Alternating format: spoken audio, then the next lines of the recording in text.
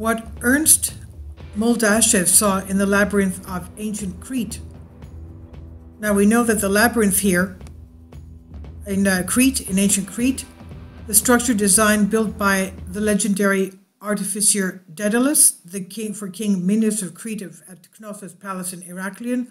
Its function was to hold the Minotaur, the monster who was half man, half bull. The upper part was bull, the bottom half was man, the body of a man.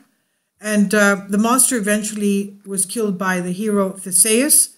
Daedalus had also cunningly made the labyrinth that he could barely escape it after he built it. Although early Cretan coins occasionally exhibit branching patterns, the single path unicursal seven-course classical design without branching or dead ends became associated with the labyrinth on coins as early as 430 BC. Now, in English, the term labyrinth generally is synonymous with maze, and a result of the long history of unicursal representation of mythological labyrinth. That's just some of the history of this. Now, what Ernst-Muldashev saw. Most of the humanity believes that they see only with their physical eyes, completely ignoring the spiritual realms.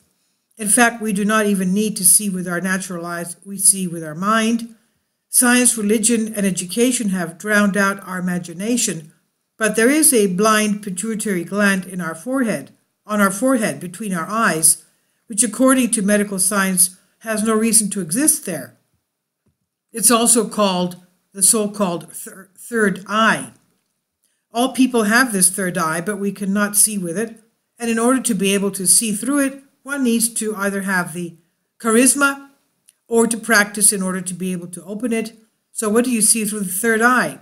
You see the invisible, the immaterial, and the heavenly. Electromagnetic waves exist, but we do not see them. We found them to exist, but how many more have we not found? Kindly support my Patreon account. The daily posts are 5 videos daily, and they are totally different from what I have on my YouTube channel. Thank you so much for your support and that you find all my content so interesting. You'll find the Patreon account details in the description box. And here we have Theseus going into the maze to do away with the Minotaur, and he was given a cord, some kind of a woolen cord in order to find his path back out to save himself.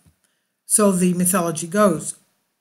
So this Russian ophthalmologist, researcher Ernst-Muldashev, he visited the labyrinth of Crete with scientists.